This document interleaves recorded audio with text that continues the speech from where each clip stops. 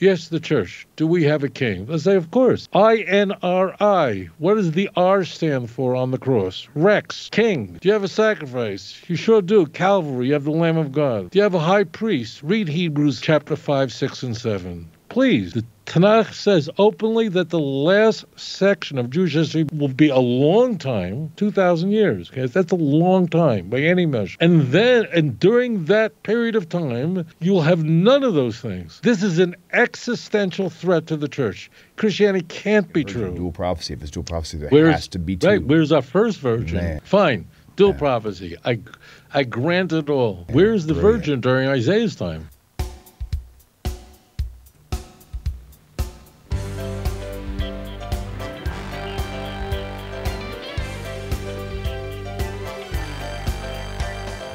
Welcome to TaNaCh Talk. I'm your host, William Hall, broadcasting live out of Kingsland, Texas, USA, with another episode of Rabbi Tovia Singers.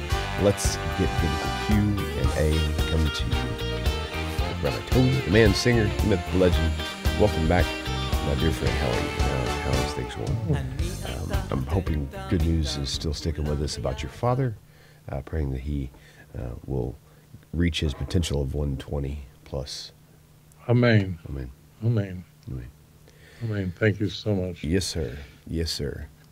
Okay, so with your permission, we will go ahead and kick this show off and take this first question. Yeah, my name is Bob from New York. I had a question about Isaiah 7:14. It's obviously not talking about Jesus.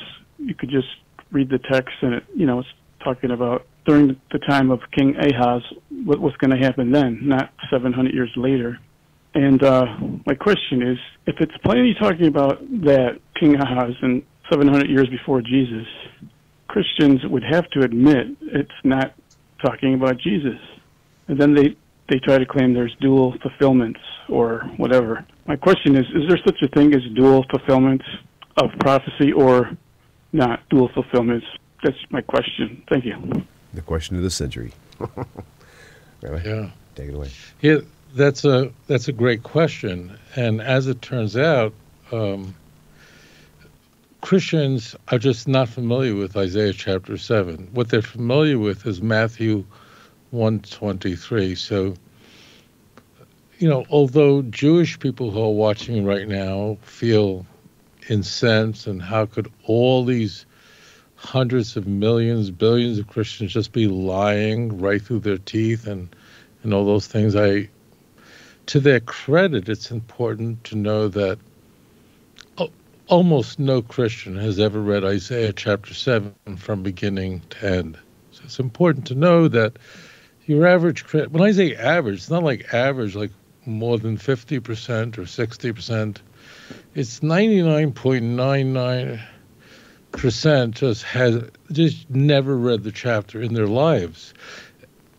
Although all Christians believe that the book of Isaiah, all 66 chapters, is the Word of God. So just to understand that Christians are not familiar with anything you've just said.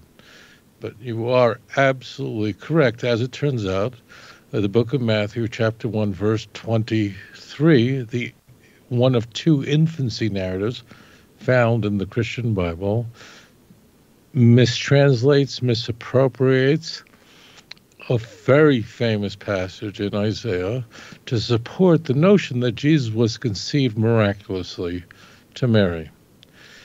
You are absolutely correct. If you read Isaiah 7 in context, and if you're a Christian, I implore you to open up Isaiah 7, but instead of doing what the pastor or priest does in church, just start from verse 1. It is axiomatic that the author of the book of Isaiah presupposed that by the time we got to verse 14, you've read the 13 verses that introduce it. As it turns out, it's part of a larger pericope. What's going on?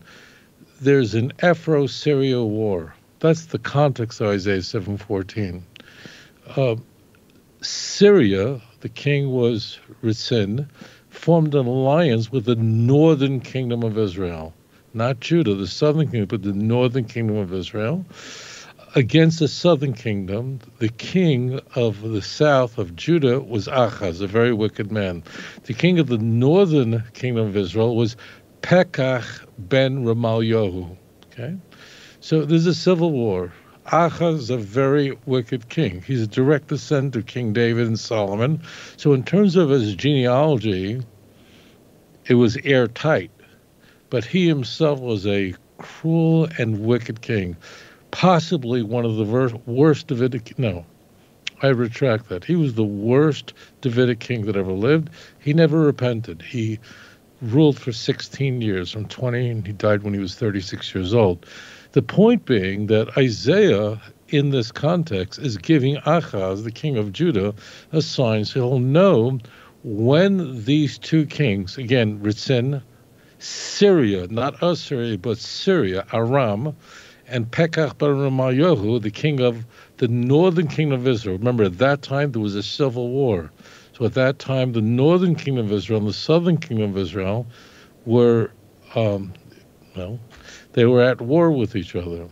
And God, through the prophet Isaiah, tells the southern kingdom's king that, look, these two kingdoms will be destroyed by the time this child, who is born to a young woman, will mature. For before the child knows to reject evil and choose good, these two kings will be abandoned. So when the text says, behold, the young woman is with a child, Hineo al-Mohara v'Yeledes Bain, is with a son, V'karas Shemo Emmanuel, and she will call his name Emmanuel. Matthew completely mistranslates that. There's no word virgin there.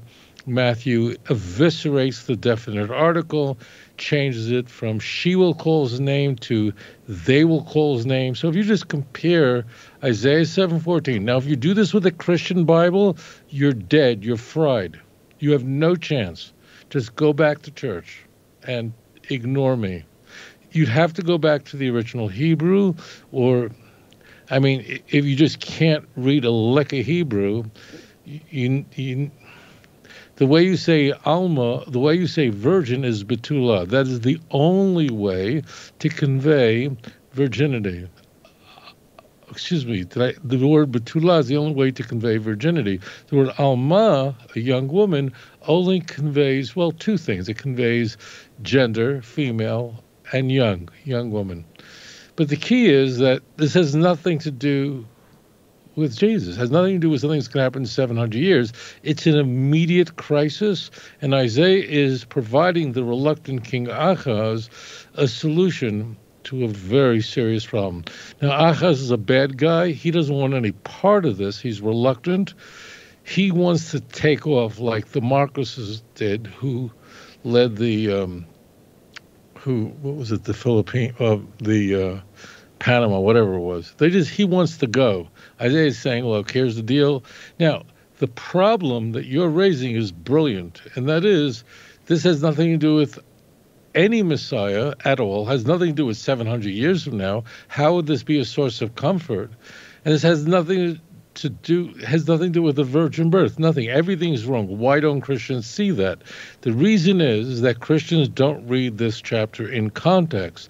They know it's just the usual suspects in the Hebrew Bible that they memorize. So Isaiah 7:14. That's all they know. They don't see butter and honey will the child eat when it knows to reject bad and choose good, verse 15. But before the child, they don't read that. Okay?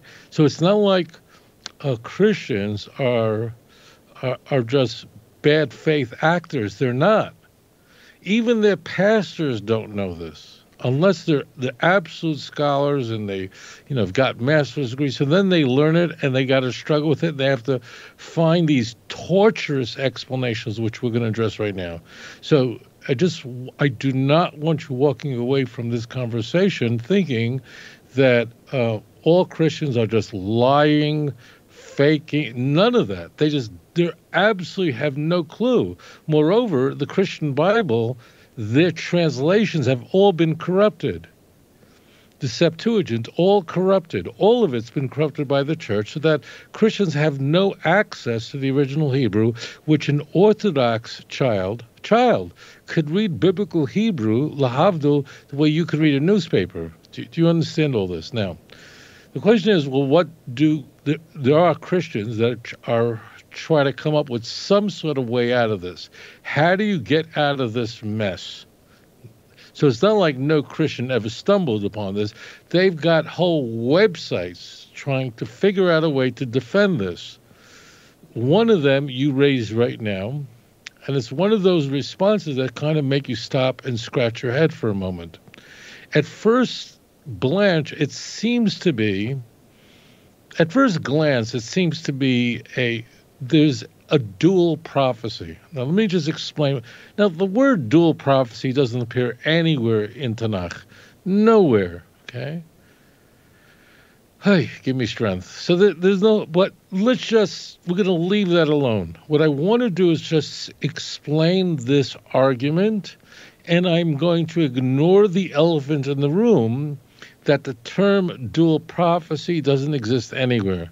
But this is the argument, because I just want to, or else so what does this mean? What they're saying is, look, in the Bible, you can have a prophecy which is addressing the immediate surrounding event, in this case, Achaz during the Assyrian Empire, but there's a hidden meaning which really is speaking about event in the future as well, a secondary meaning. So this prophecy is fulfilled twice. That's what dual prophecy means. Now, right away, you know you're being scammed. Why? Because when you go to church, when you're approached by a missionary, that's not what you're told. Here's what you're told. There are 365 prophecies in the Old Testament which clearly demonstrate that Jesus is the Messiah. So what's happening is, you go online, you order something, you think you're getting a great deal, and instead of getting a great pair of Bose headphones, you open the box, it's a big box, and there's a balloon inside that's broken. Well, you're going, I just been ripped off. Well, that's what's happening. So you're being sold on this is a clear prophecy, and then when you examine it, and you don't have to go really close, you just scratch the surface, you're going, whoa, this is not what I was told when I signed up for church, okay? But what I want to do is I want to ignore that as well, because I want to really address this issue really quite directly. And you'll see that this claim is completely fatuous. Listen carefully. If the claim is that there's a prophecy in Isaiah, which everyone admits, if you read it in context, is addressing a crisis where you have two kingdoms, Syria and the northern kingdom, going to war with the southern kingdom of Israel. The southern kingdom essentially begins where Jerusalem is and just goes south. Okay, so everything south of Jerusalem, which would include Bethlehem, Hebron, all that is the kingdom of Judah. Okay? So the argument goes like this. It is true that this prophecy is about the immediate event, but it has a dual prophecy, means it's fulfilled twice, meaning it's also going to be fulfilled in the time of Jesus. Christianity began 700 years after Isaiah. Isaiah lived about 2,700 years ago. You got that? Okay. Remember something I've shared with you, and that is when you lie, it's a very bad idea, because what happens when you lie? I'm old enough to remember Watergate, and some of you are old enough to remember it as well. Why are people petrified of lying? We don't want to lie, but there's another reason, and that is you can't keep up with the lies. So you always get yourself into all kinds of trouble. So normal people don't want to lie, but besides that, you can't keep track of all your lies. You have to be a genius. If you're telling the truth, as Mark Twain said, you don't have to keep track of anything. It'll just work out. Okay, what's the problem here if you say dual prophecy? This is I concede it all. So now you have an existential problem that makes all the other problems seem insignificant. If you're saying that the word Alma in Isaiah chapter 7, verse 14 means a virgin, which Christians insist, which is complete nonsense, it's just it's a lie. But let's concede that for a moment. If the word Alma, as the church claims, means a virgin, which it doesn't, but let's say it does, that means there are two virgins here. So you should be asking the Christian, fine, where is our first virgin? If there are two virgins, one in the time of Isaiah and Ahaz during the Assyrian Empire, approximately 2,700 years ago, and then there's another virgin 2,000 years ago, and that we're told is Mary, who gives birth to Jesus without sleeping with Joseph, but rather being impregnated by the Holy Ghost. Who is our first virgin? And the Christian would have to go, well, there was no first virgin.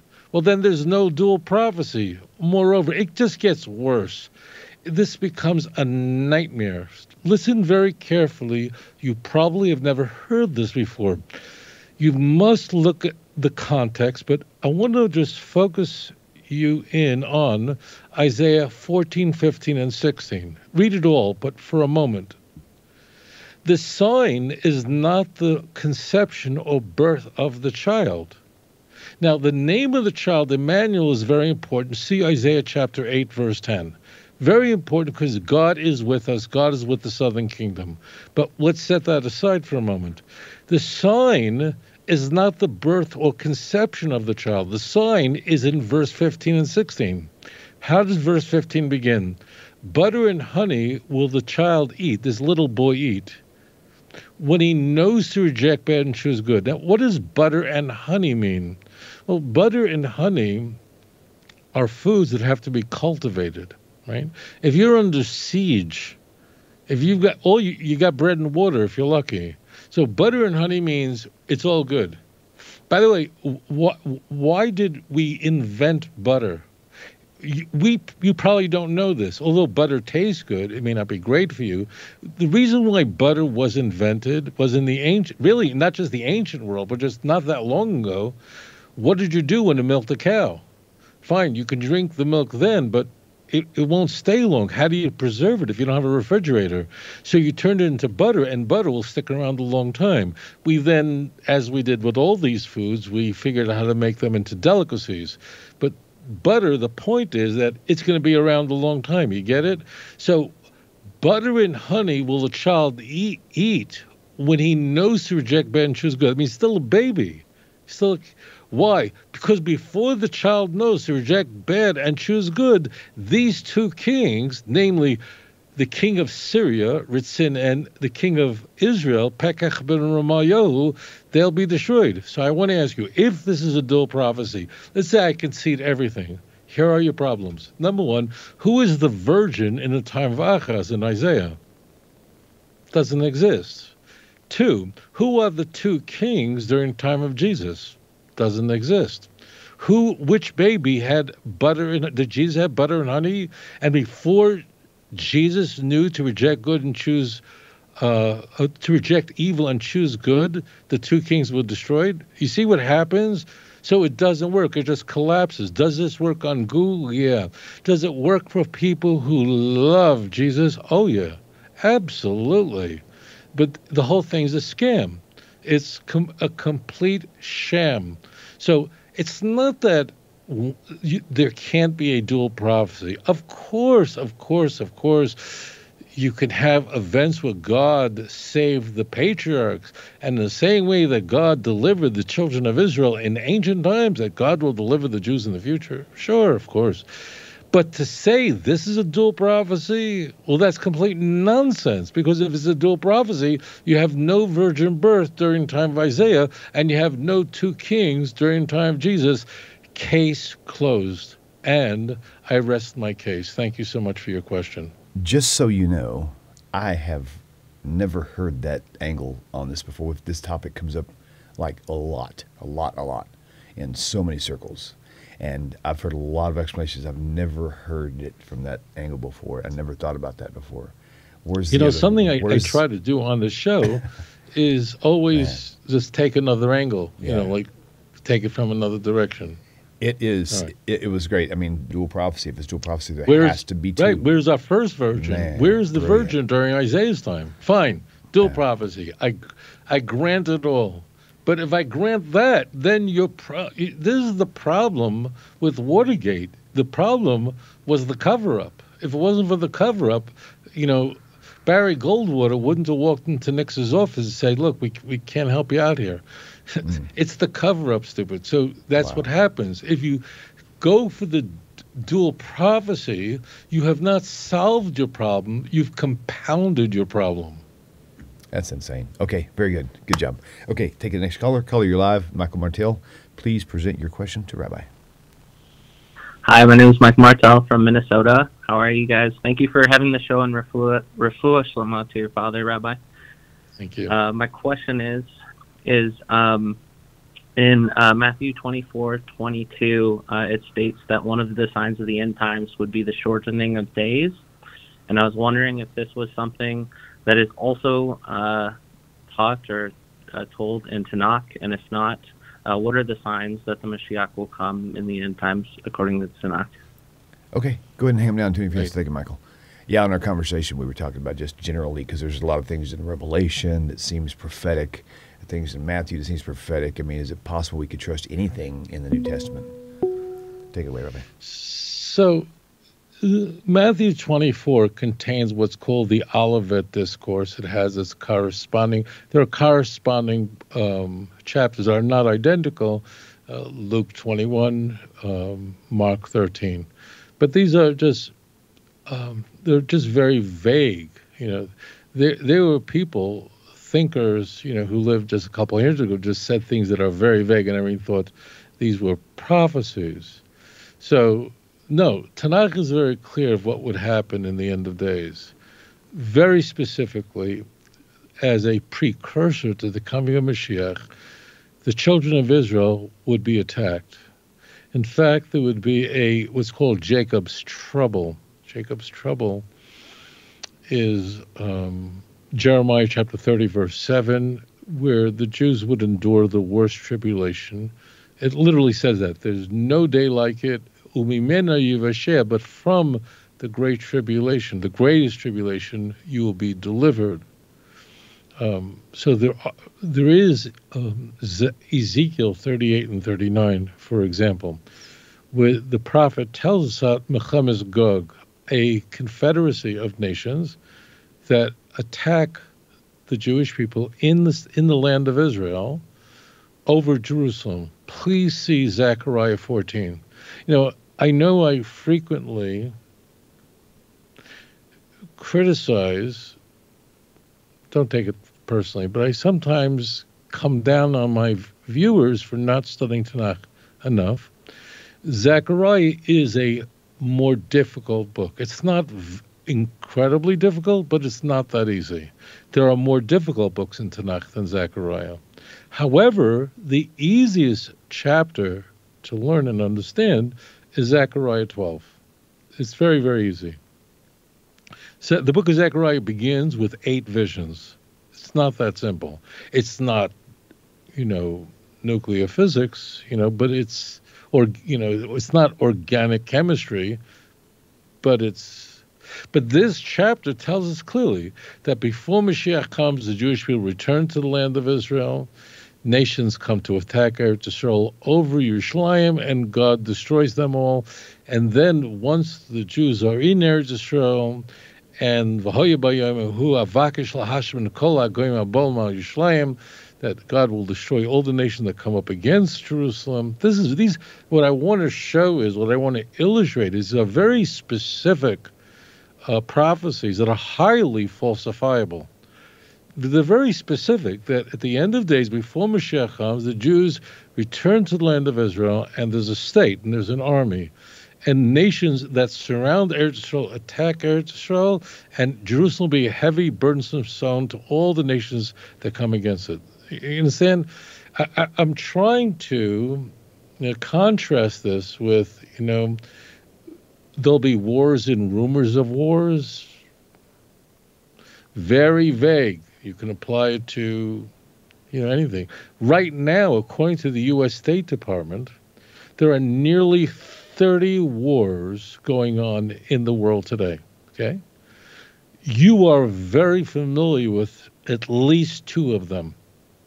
Very familiar with them, because those two wars are in the headlines every day. But there are a lot of other wars going on that you're not familiar with, okay? So, and there are always wars and rumors of wars, and TaNaCh doesn't use this vague stuff or anything, and earthquakes. Forget all that. TaNaCh is very simple. Then what happens is, right before Mashiach comes, there is a tremendous trauma where the nation is attacked and people are killed. They turn to God because of the ones who are murdered. Vehibitu alai et asher dakaru, and they will look to me because of the one or ones who were killed, peers, and they will mourn over him like one mourns over firstborn son. That's called Mashiach ben Yosef. It has nothing to do with Mashiach, but it just means that right before the Messiah comes, there's going to be a tremendous trauma to the nation of Israel. Do I believe that's October 7th? I do.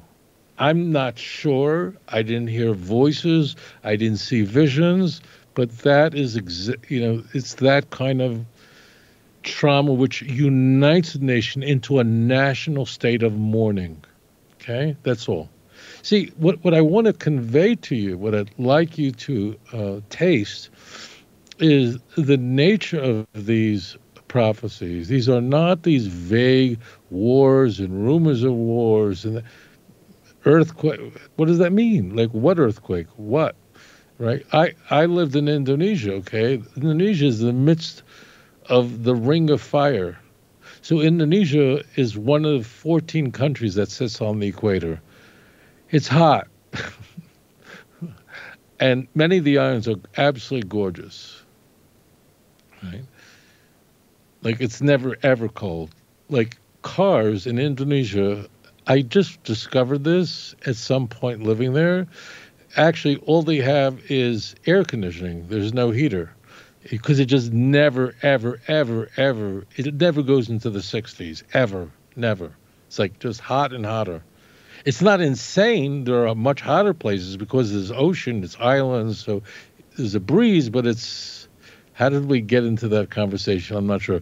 But the point is, Indonesia is a place that, because of where it's located, there are earthquakes frequently, and believe me, as a New Yorker, it's hard to tell from my British accent, but as a New Yorker, I could tell you, I was not acclimated to earthquakes. It was, I don't know if the word routine is the correct term. It just happened a lot, okay? In Brooklyn, when we said the neighborhood's going downhill, we did not mean it literally, okay? Indonesia has volcanoes, serious volcano issues. I mean, I can go into this, but it's a whole deal. Stuff goes down there, okay? So, Jerusalem, Eretz Israel, is on a fault line, okay? Just so like you have tectonic shifting of plates, off of Sumatra, which triggered a horrible tsunami back 20 years ago, horrible, where, 500,000 people were killed on December 26th. So this is, here in Israel, there is a potential for earthquakes, not so much in New Jersey, okay? So so I know you asked me about the Alef Bet discourse, Matthew 24 and so on. These are very vague things, because if you're writing it and making it up, or you just, because you've seen natural disasters, you just say, well, there'll be natural disasters and wars and rumors of wars, and so that's very vague. And what I'd like to do, instead of like being pedantic and just picking on little things, just say that in TaNaCh there's very specific prophecies. The Jews will be sent into exile. It will be a very long exile. Hosea chapter 3, verse 4 and 5. For many days the children of Israel will be without a king, without sacrifices, without a temple, with none of that. None of those accoutrements until the end of days. Verse 5 of chapter 3 of Hosea. That's really very specific. When the Jews will return to the land and they'll serve God and David, which means Mashiach. their king. So that's really very specific. And what's very important for us is it is highly falsifiable. You understand? These are not claims that are open to interpretation. They're very specific. When Jeremiah in chapter 29, verse 10 says that you're going to exile for 70 years, well, that's a very specific prophecy. It's highly falsifiable, right? Okay, so that's the difference between, days shorter, longer. Now, there are passages in Joel, of course, which use the examples of the celestial bodies, the moon, red. I don't think those should be taken literally at all. They can be. There's nothing wrong with it. It's not my view. But that's not what TaNaCh is interested in. TaNaCh is saying, look, here's the deal, boys and girls. If you follow me, the God of Israel, took you out of Egypt, you'll have what to eat. If you don't, if you turn away from me, this is what's going to happen. It's just going to stop raining. Here in Israel, it does not rain now during the summer. It never rains now, ever. I mean, I think I remember once in one summer there was like a sprinkling. It was headline news. It just doesn't. So you better get your rain during the winter. I mean, fall, essentially from October through, let's say, Passover. So if the Torah says, look, it's just going to stop raining, who would write that? Only God would, because only God controls the weather. Only God controls history in a way that you can measure, and that's what HaKadosh Baruch Hu is about. It's about prophecy. Why? It's not a magic show. It's not about poetry. It's about, I want to know who my Lord is. Who do you worship? Before whom do you bend your knee? To whom do you praise? The God of Israel. Thank you for your question. If you have found this channel helpful and this has blessed you or your family members in helping bring you out of idolatry, I would love to have your support. Please consider donating to this channel directly. That would be pretty awesome. Donations can be done through PayPal, Patreon, or through snail mail. The links to all are added in the video description below. You can also click this link and it will take you straight to my website with a donate button, which leads you right through PayPal. Thank you once again for your kindness and consideration for supporting this work. Blessings for you, your family, and your home.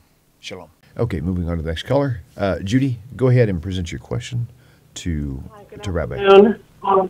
Yes, how are you? I'll be quick to the point.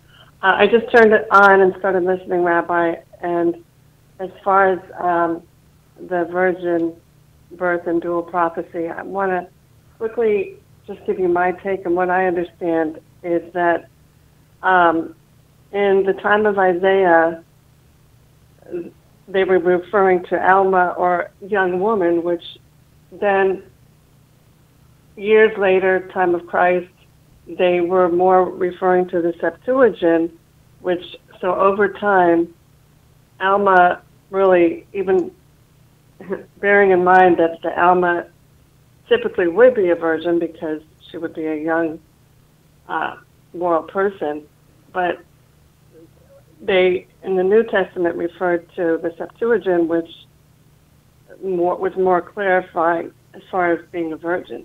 Excuse me. And then as far as the end times, it also says, iniquity will abound, which we see that there'll be more pestilence, viruses, and also a falling away, actually, of the church, which is happening all now.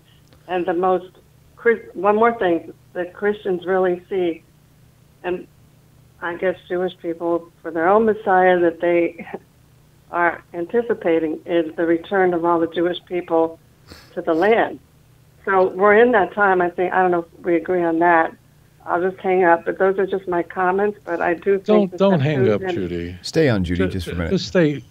Okay. Thank you for really putting up with me. No, I mean that. You're very sweet. I appreciate it. Let me just ask you this question. I can't hear that. I'm sorry. That's all right. The question is, now, you said a young woman would typically be a virgin, and I just will deal with the Septuagint for a moment, but it is young women that have children rather than old women. So why would anyone say that a young woman is typically a virgin? Like, where do you get that from? King David is called an Elam. He was certainly no virgin. In Proverbs 30, verse 19 and 20, an adulterous woman is called an Alma. Cain derech geva b'alma. So there is a way to say virgin in the Hebrew language. There's only one way in both modern and biblical Hebrew. So thank you very much for joining. But I just want to bring that up. I know it's go ahead. peculiar. I just say that the word kind of changed over hundreds and hundreds of years. The word virgin appears in Isaiah 5 times. It's not like the word virgin never appeared. It didn't change. Really, nothing changed. I encourage you to look up the word virgin. Isaiah uses the word virgin. It calls the children... the word virgin is in Isaiah. The word betula is there. It's not like a word. I know that vocabularies evolve. I grant that. But that is not the case here. The word virgin is a very important word in TaNaCh because TaNaCh places great importance on virginity. And there's only one way to convey that, and that's through the word besula. The word alma, King David says, you have hiksarta, you may... Alumoisav, you have cut off the days of my youth. Was King David a virgin? It doesn't even make sense. So I just want to say that to you, that the language did not evolve. The word virgin is in the book of Isaiah. Isaiah will use it if he needs to. In fact, the word virgin, betula, appears in Isaiah more than the word alma does. So it really doesn't cut that way. But again, thank you, Judy, for your thoughtful insights. I really do appreciate it. I want to one other part of this is the Septuagint thing. The writers of the New Testament were not using the Septuagint. The Septuagint was using the New Testament. Because this is something we really need to clear up. The original Septuagint, meaning there was a translation of the Torah of the 5 books of Moses that was produced about the year 256 BCE, so about 250 years before the Common Era, before Christianity. There was a translation for the Alexandrian Library, and we know a lot about it. So we have a lot of talk about it, okay? We have the letter of Aristides, we have Josephus, we have the Talmud. There's a lot of discussion about this famed translation, but that famed translation is called Septuagint because it's the translation of 70, or the tradition is 72 Jews were involved in translating the Torah, the 5 books of Moses, into the Greek language. That's true, there was. It's lost. We don't have it. If you got your hands on the Septuagint that's why with people who are not scholars use it, and that may sound just that generally people just refer to every Greek translation of the Hebrew Bible as a Septuagint. And it's a huge mistake because it's very misleading. It's not that you're trying to mislead anyone. This is what you hear in church. But as it turns out, that original translation was only of the 5 books of Moses. It was not of the prophets, and it was not of the writings. Isaiah is not part of the Pentateuch. It's not part of the 5 books of Moses. So to say that the authors of the Christian Bible were relying on that old translation that was rendered 250 years before Christianity, where it said Parthenos, which in Greek can mean virgin, often doesn't only mean virgin, but we'll just leave it there. Let's just concede it because I need to make the point. It's completely fatuous. You don't mean bad, but it's complete nonsense. That was only the 5 books of Moses. Now, what happens subsequently is that the Hebrew Bible is being translated into the Greek language. The Greek language was like the lingua franca. English is a much more dominant language today than Greek ever was, ever. But we'll just use the English language as an example.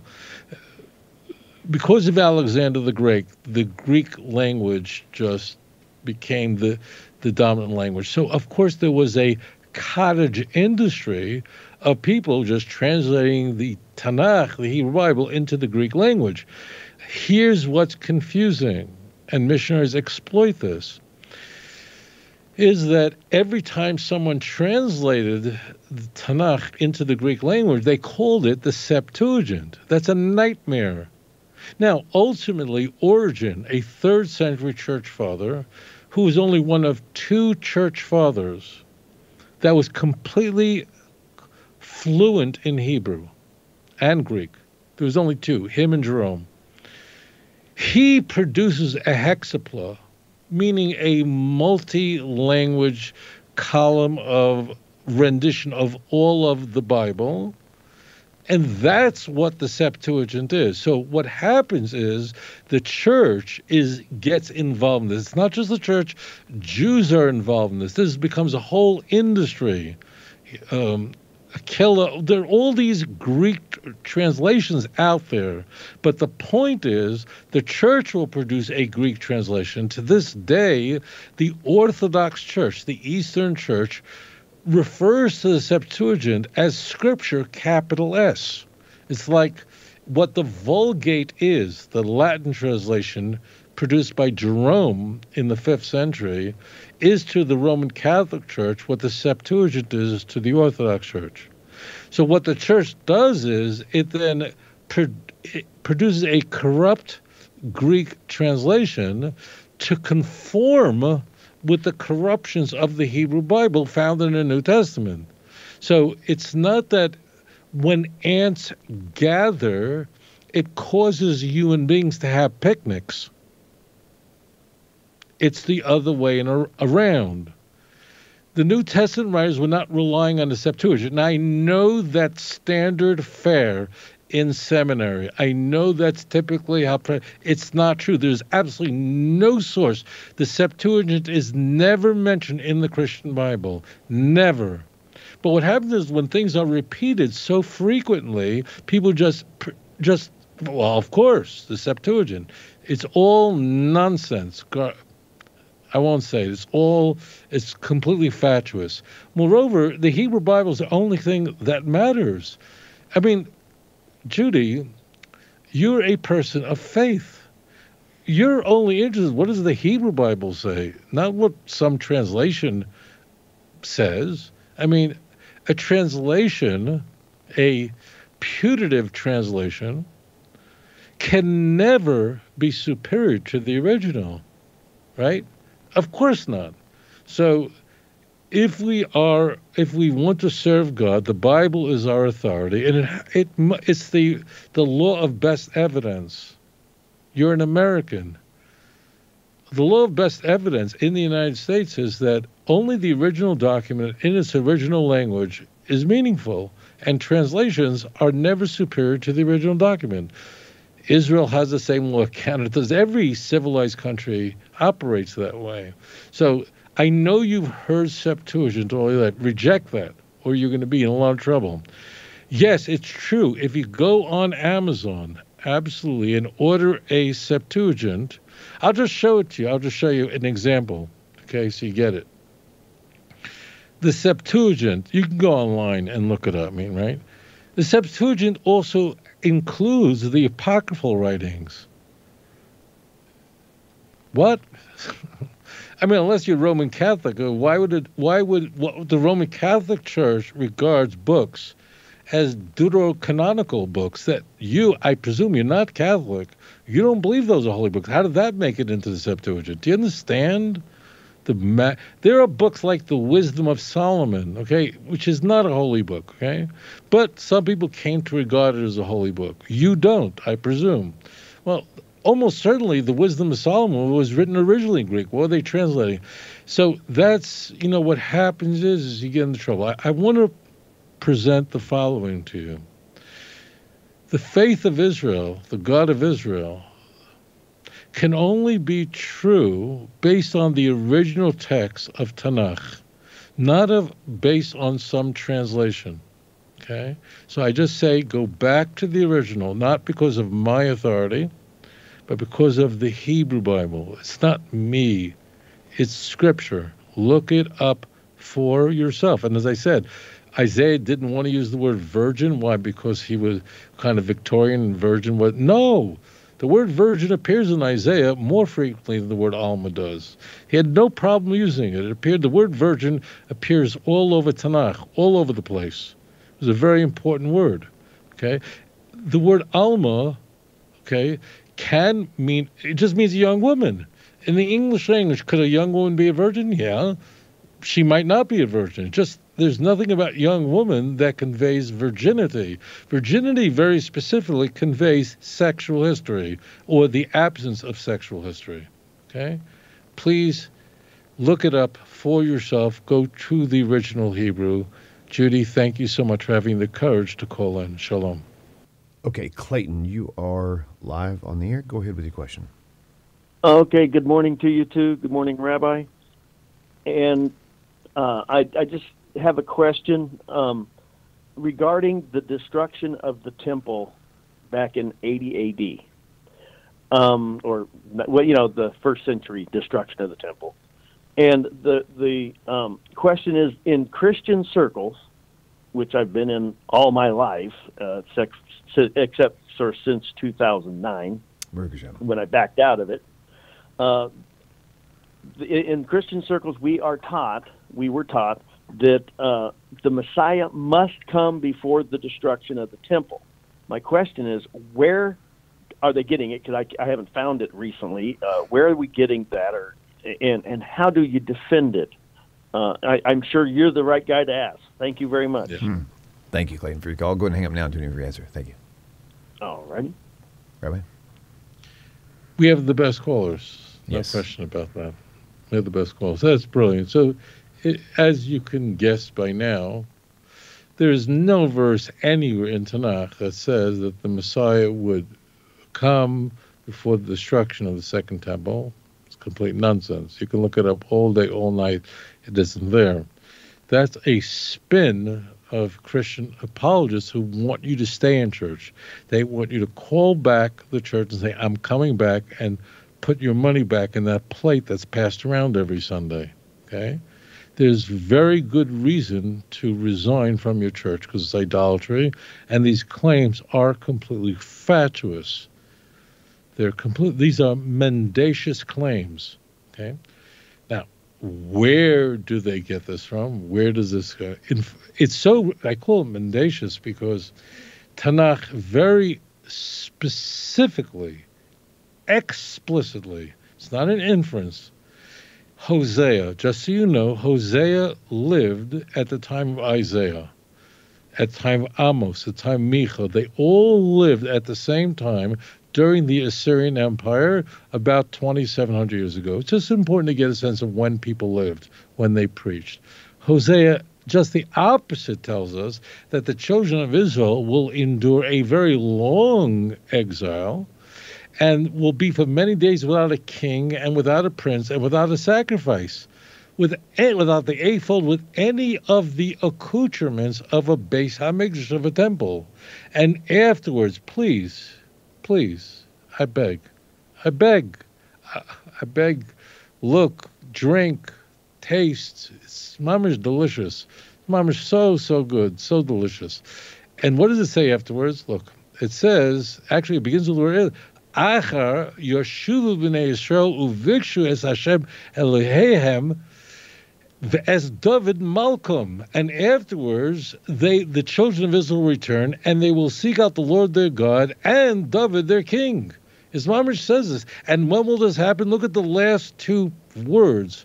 Please, this is how a Jew gets high, okay? Forget the nations of the world. And this way of getting high is legal everywhere. You need it for your soul. Look at the last two words. So you just know I'm not taking it out of context. I'm not imposing my spin or reading on it. Please, look at the last two words in Lashon Kodesh of Hosea 3, verse 5. When is this going to happen?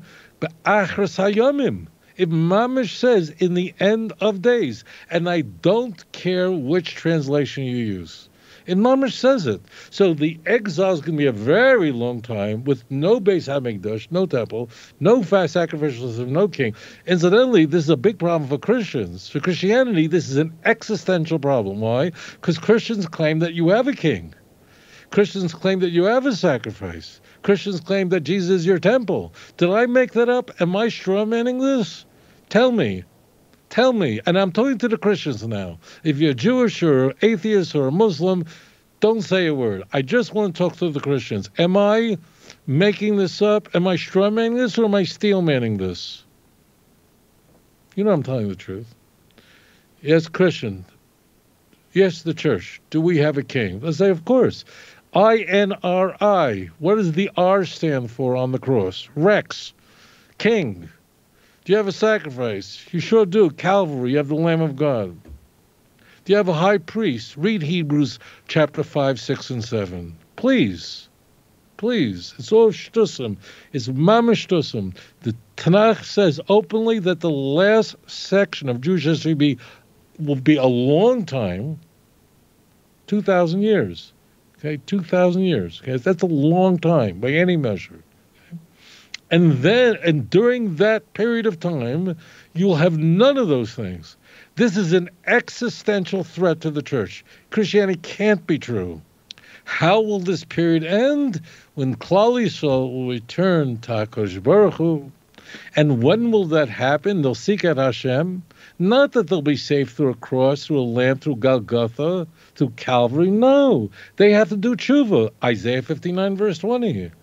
And what will they do in their repentance? They will be mevakesh. They will seek out the Lord and David, their king, who's Mashiach. When will this happen? Just so you know, this is the time now for every Christian to get down on his knees and say, Hashem, I accept you as my only Lord and my only Savior. That's it. It's enough. That's it. Now is the time. If you looked up what I just said, now is the time to confess your sins. You don't have to remember all of them. Say, Lord, I was engaging in idolatry. I did not know or I knew. And I regret my sin. I regret I regret it. And it is you alone that I bow before. It is you alone that I praise. It is you alone that I kneel. And I renounce Christianity completely. Now is the time. Now. If it says what I say. If it isn't, please shut the show off. If what I'm saying now it does not comport to what the text says, please watch somebody. I don't know what to say to you. I don't understand it. I don't get it.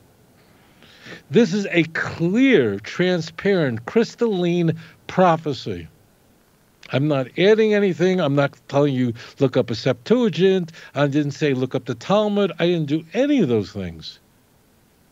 When I must say, until when will you repent? And I say this to the Jews who are watching, who may not be as committed to your faith as you could be. Now is the time to say, HaKadosh Baruch Hu, I love you.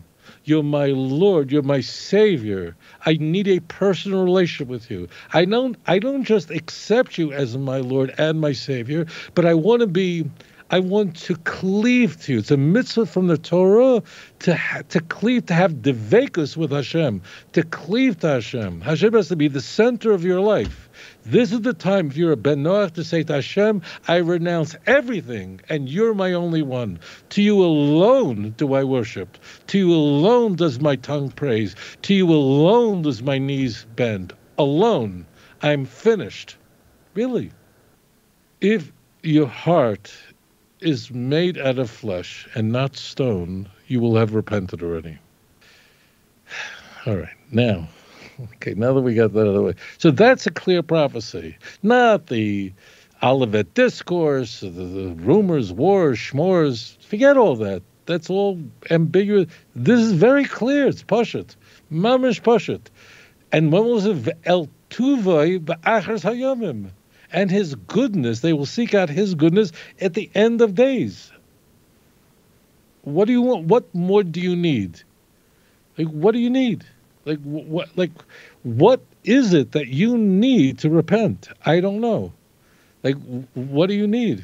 I mean, you know all the jokes. I don't want to tell jokes now, but Like, what do you need? Like, what does the TaNaCh have to say that would persuade you to give up the ways and mores of the nations and turn to the God of Israel? If that's not enough, I don't know what is. I'm telling you straight away.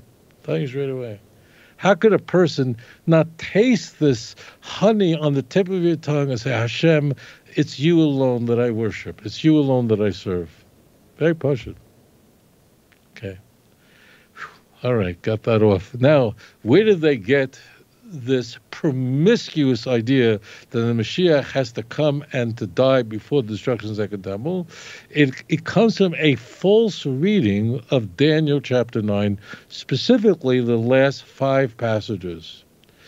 Now, what comes into view in Daniel 9 is Daniel is standing. You must understand this or you just won't understand. I can just tell you it doesn't say that, and I could do away with that. Maybe you'll like me and believe me. I don't want you to believe me. You need to know. Daniel's standing the first year of Darius the Mede. That's Daniel 9, verse 1. What's happened? Think. Use your brains. If Darius the Mede has emerged, what fell? The Babylonian Empire. Okay? That means that's it. You have Darius the Mede, then Cyrus quickly takes over. So you have the Persian Empire emerges. Okay, that means the Babylonian Empire is done. It's really technically the Neo-Babylonian Empire that only lasted for 70 years. This is a prophecy in Jeremiah 25, verse 12. Okay, now. But what is not happening is the children of Israel are not returning back to the land of Israel. Go to Jeremiah 29, verse 10. Daniel mistakenly, and he says this immediately, you got to look it up. If you don't look it up, I can't help you. You know, if you don't look it up, then you're just going to choose a religion based on what makes you feel good, what your family, and people are Met fans. There are families that the whole family is a Met fan. If one person becomes a Yankee fan, they cut out of the will. I can't help you. It doesn't make sense to me, but there are people. You have to be a Christian because that's the team. If that's how you think, the show's not for you. In any case, Daniel conflates 2 prophecies of Jeremiah. The key point is the angel Gabriel is sent to Daniel, and 490 years or 70 weeks. Just so you know, when the term 70 weeks is used, every day of 70 weeks is a year. So it's not 70 weeks, but it's 70 weeks of years. Why is not germane now? Okay? So 490 years comes into view, specifically from the destruction of the first temple, the destruction of the second temple. But that period is divided up into sections. One section from the destruction of the first temple. How do I know that? It says it literally in Daniel 9, verse 1 and 2, L'chorvot Yerushalayim, from the destruction of Yerushalayim. So starting from the Churban of Yerushalayim, the destruction of the first temple, Solomon's temple, going forward, until the one who is a Mashiach, who gives the command to rebuild and restore Jerusalem and the temple, will be 7 weeks. What did I tell you? If a day is a year, how long is 7 weeks? It's 49 years. From the time the first temple was destroyed until Cyrus the Great gives the command for the Jews to return back to Israel to build the Beis HaMikdash is exactly a half a century. How do you know Cyrus is the Mashiach, is the Messiah? What? Cyrus? Cyrus is a guy. He was certainly a Zoroastrian. How do I know? I'll tell you another time. It's not important now. So Cyrus the Great emerges 50 years, a half a century after the destruction of the first temple, and he says to the Jews, go back to Eretz Yisrael. In fact, open up the book of Ezra. That's how Ezra begins. Just open Ezra, start reading, and your brains will explode. Your frontal lobe will jump out of your spleen. You'll go, you'll be shocked, okay? So he divides up periods. So now how do you know Cyrus is called the Mashiach by God? See Isaiah 45, verse 1.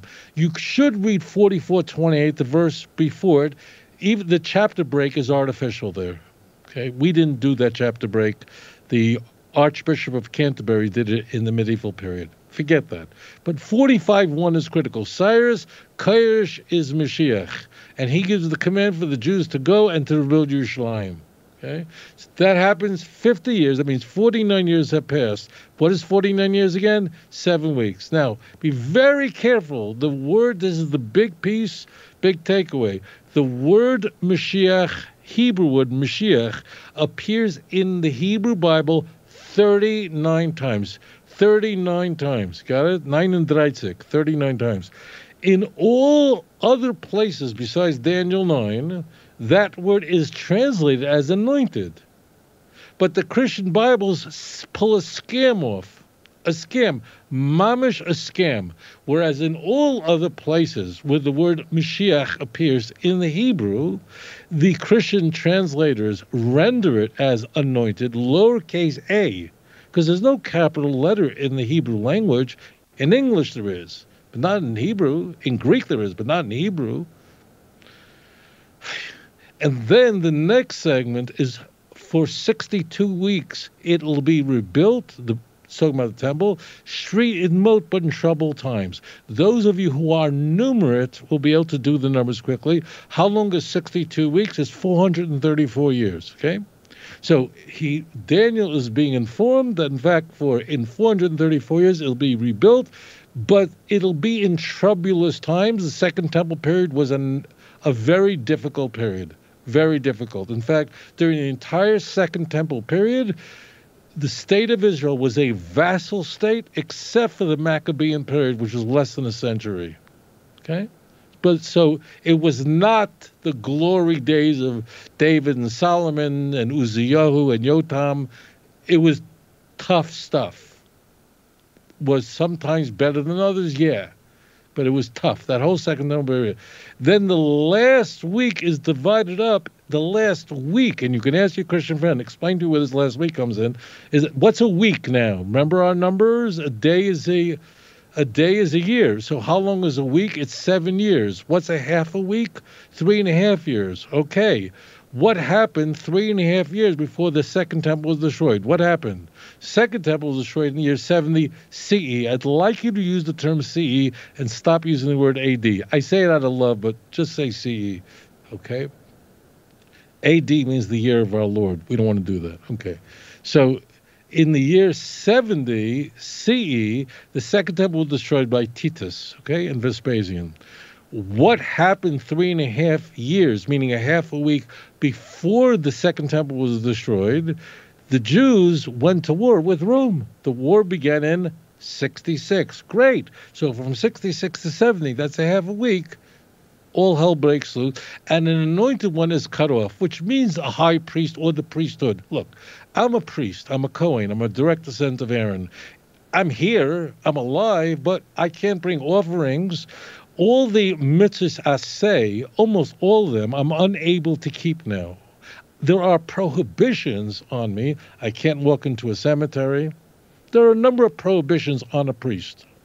But all the korbanos, all the things I did, it's not just me. There are, I don't know, less than 1 million priests in the world today, right? None of us can bring the korbanos, the offerings that are in Leviticus. It's not the first time in history that there was no temple. Or in days of Daniel, there was no temple. Okay, 70 years, no temple, no problem. I mean, problem, but life went on. Daniel was a tzaddik, okay? So what happened is the priesthood is cut off, or the high priest is cut off. It doesn't mean Mashiach. Now, what they do in the Christian Bibles, and I beg you, look it up, is instead of translating the word Mashiach in Daniel 9, 24 through 27, as they do everywhere else, they translate it as Messiah, and they put a capital M there. There's no capital M in the Hebrew. There's no capital letter in the Hebrew language. And they insert a definite article. It says the Messiah. Please look up the King James. You know, I'm not strawmanning this. I'm steelmanning it. And that's where they get it from. So it's a complete scam. It's a complete spiritual circus act. And it's very important to get back to the Bible and ask the question, why every other place where the word Messiah, Mashiach appears in the Hebrew, do the Christian Bibles render it correctly as anointed, lowercase a, and only pink here do they translate as Messiah, capital M, and they put a definite article there, which is not in the Hebrew. Daniel 9's in Hebrew. Why? Because the church are a bunch of creeps that alter the text. Moreover, and you heard me correctly, this is so promiscuous, you have no idea. This is a later invention. I do not blame the writers of the Christian Bible for this, because they didn't even have the brains to come up with it. Believe me, if Paul would have thought this up, he would have included it in his letters. He didn't. This was a 2nd century scam, and therefore it's not in the Christian Bible. If it's so important, the Messiah is supposed to be killed before the struggle of the Second Temple. The New Testament authors never thought to put it in there. Go back to the original, learn the Hebrew, stop relying on these promiscuous translations, turn back to HaKadosh Baruch Hu, look at clear prophecies. We are now at the end, I believe. We should see the coming of the true Mashiach quick in our time. Thank you for your question. All right, very good. This will probably be our last caller. So caller Lisa, you are live on the air. Go ahead with your question. Yeah, hi William, hi Rabbi, how's it going? It's Lisa from Oregon again. Welcome back. I recently heard that the writer of Luke Acts ripped off of Homer, of Iliad and Odyssey fame, although I don't think those are the exact works. I was wondering if the rabbi knew anything about that. So you're thinking that Luke Acts could be plagiarized from something else, I guess? Right. Okay, so good deal. Okay, go ahead and hang them down to me for your answer. Thank you. All right, Lisa. So let me just say this to you.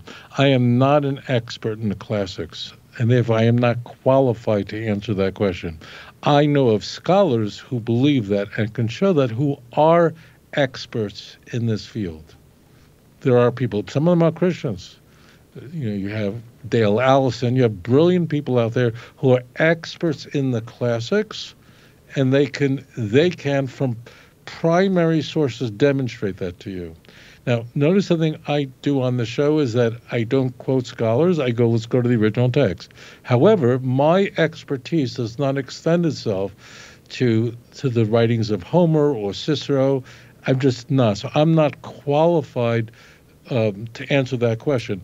What I can say, if we want to talk about plagiarism, is it is almost certainly that Josephus' Testimonium Flavium, Antiquities 1833, is almost certainly a plagiarism, a ripoff of Luke's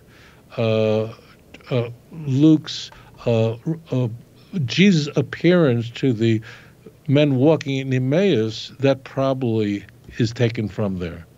That I can't say, but I'm just not qualified to answer your question about whether Luke Acts is a ripoff of the classic, because it's just beyond the scope of my expertise. Okay? Fair enough. Have a lot of time for we question. do this since this ended up pretty quickly. Let me fit this last one in. It's one that's should be a pretty simple, quick answer.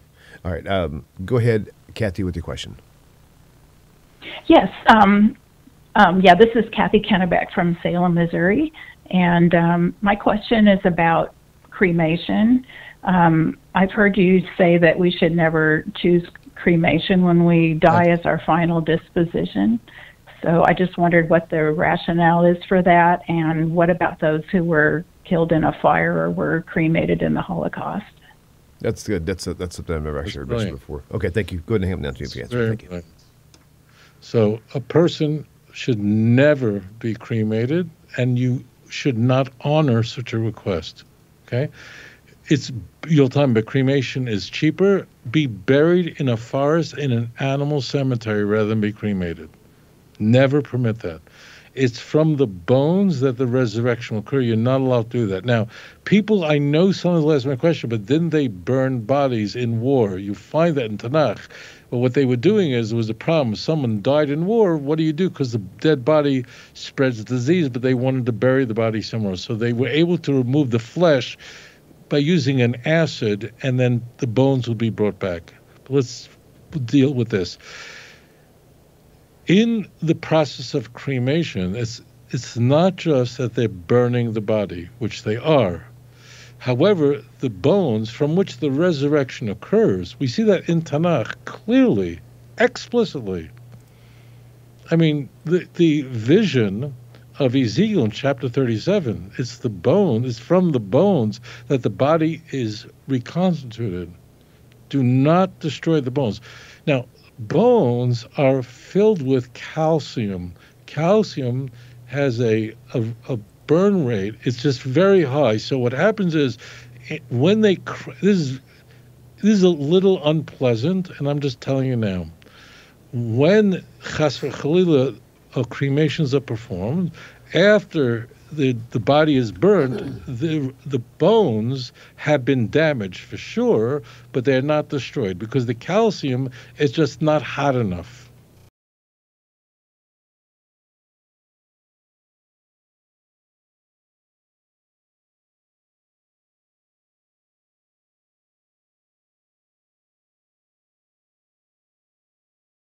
Down into like a powder, and then they give that with the ashes to the family, but it's a ground bone. So now, why did HaKadosh Baruch Hu do this? Because the fires of Auschwitz, of Auschwitz wouldn't destroy it. People, chas v'chalila, heaven forbid, who are killed in an accident, who are killed in whatever, in a burning fire, it should never happen to you. But if that happens, so that's exactly the point. The bones survive it. That's why they can go to a dentist. When the body has been completely burnt, what do they do right away? They look for the teeth, that's bone. And then they look at the dental records, and that's how I identify a dead body. You see, that's the whole point. So therefore, they didn't grind bones in Auschwitz, and in a fire, the bones aren't burnt. They're damaged, but not burnt. That's the point of it. So therefore, do not be cremated when you're 120. Do not ask for it. If you put it in your will, change your will today, and you should not honor the request of someone who asked for it. Now, I know someone's going to ask me, what happened to my grandmother who was cremated? I cannot answer that question. That's in God's hands. I can't. But cremation, no one, Jew, Gentile, never be cremated. Chas v'chalila, the bones are preserved for the resurrection of the dead.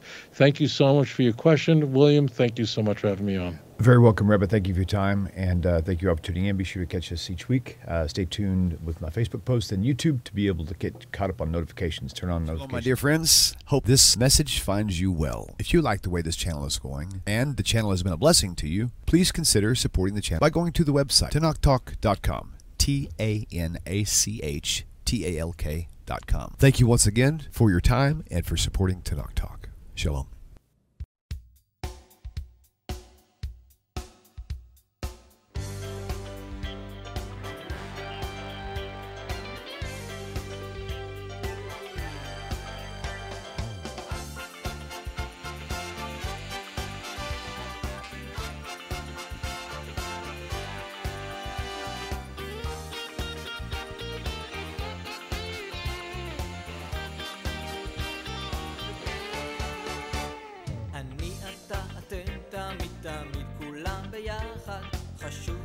חשוב והכרחי להיות ביחד. איפוק זו העוצמה, ויתור זו הגדולה, השאיפה